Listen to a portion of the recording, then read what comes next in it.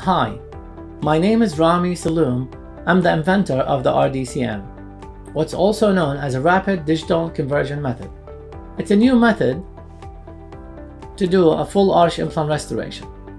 It simplifies the conversion process. It's digital, but also requires a model for verification and accuracy purposes. My concept will explain on how to scan a model in occlusion without the need for articulator. Photogrammetry and facial scanner are not required. You can use them if you desire. My method will require intraoral scanner, desktop scanners, 3D printer, and an accurate verified model. RDCM will help you get the provisional, 3D printed, checked, verified, and adjusted, and eventually copied to the final permanent restoration of your choice. My method is new, but it has been tested on a few patients and it's working really well, and I believe that will help our profession. Stay tuned for more information to come. Thank you.